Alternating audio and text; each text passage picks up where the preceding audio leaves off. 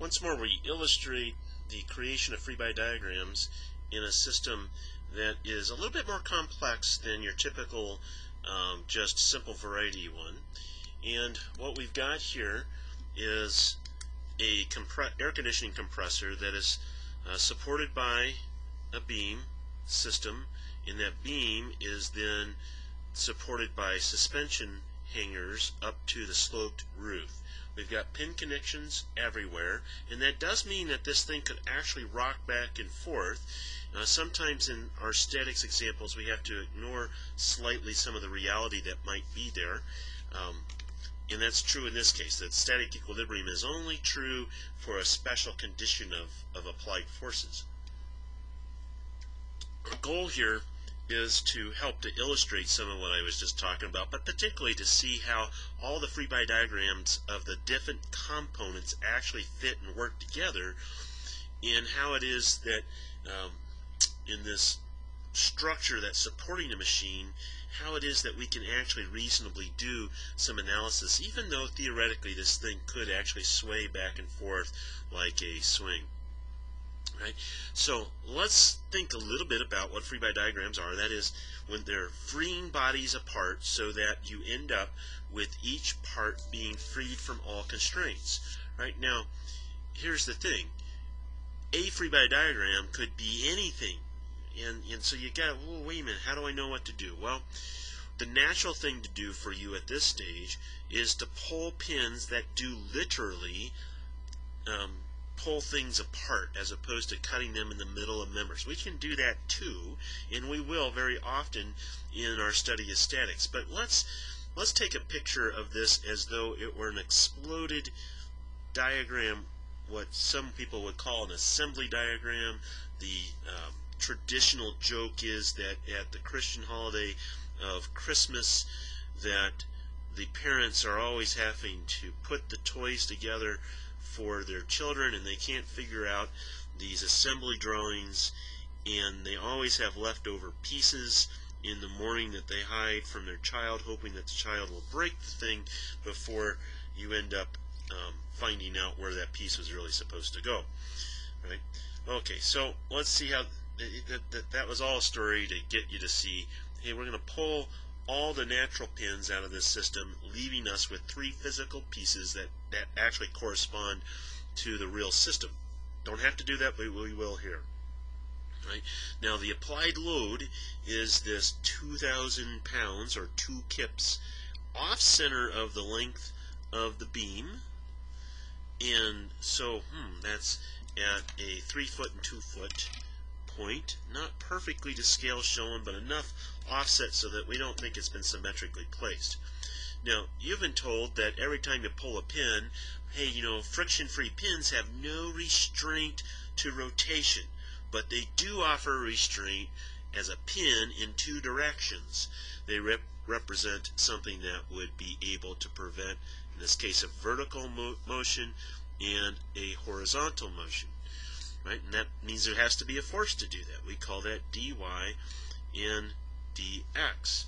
Likewise, down at the other end, then we'll have some sort of system that prevents likewise. Now, note, there's no other applied forces on the system. We're ignoring the self-weight of the rod, so we can anticipate that whatever the x value is at this pin at the top has got to be equal and opposite to the cx value down at the bottom. Likewise for the vertical. That's by equilibrium of the whole rod. Now, by one of Newton's laws, for every reaction there's an equal and opposite reaction at that exact point. Then that's why we can flip cy around immediately like so, and we do the same thing with cx. I'm not going to worry about what any of these values are right now. I'm just going to get them all in there. Right? This is what we would do for pins. Same kind of thing would happen over here at point A where we had a pin. There's your AY. And then we get that turned around here. And I'm just going to complete all the vertical pieces so I can get all those done. And there's your BY. Now, gee, what direction would you like X to go? Well, I'm going to come back down here. If Cx is not 0, then it's going to the right, and to put this into equilibrium, I'd have to have Ax at this end going the opposite direction, and then I got to reflect that over onto this piece, and then likewise, then I can figure out that Bx would look like it's going to the left in order for that all to work out. That's the free body diagram of each major component of the system. Right? We're not going to worry about this typical bracket and the double shear that's actually here in the study of the pin. You do that in the Mechanics of Materials course. We're not going to do that right now. Alright, so that would be an appropriate set of free body diagrams. Now, we actually know a lot more here about this. For instance, take a look at what's going on in one of these rods. There's no restraint from rotation, so there is no moment to be put there and no moment down here. There's no applied force on this thing. And that means that if we were to sum moments about point D, let's take clockwise as positive. Well, dy and dx go through the point, so they got no effect. Cy goes through that point, it has no effect. And Cx then is our only one that's left over. We'll have Cx, and then times, in this case, 3 feet.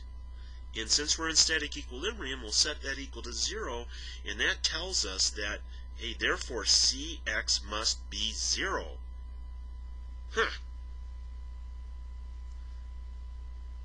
Well, if Cx is 0, then sum of forces in the x means dx has to be 0, or I could sum moments about point C and independently arrive at the same conclusion. Now come over to here, well, axial equilibrium in the beam means that, well, Ax then has to be 0 because Cx was 0, and, oh, well, that's 0, oh, bam! All of those x components have to be absolutely 0. Otherwise, these bars are spinning like crazy. And down here, this thing would be taken off somehow. Whoa, wait a minute. That, all because I just put a compressor on and this whole thing started spinning? No, we can't do that. Right? Not in this system. These rods are in pure elongation only, kind of like a cable. Right? And so we could have simplified this model down, recognizing that we end up with a 2-force member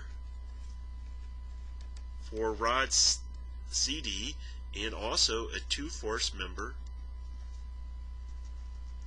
for rod AB. Why do I call them 2-force members? Well, count them up.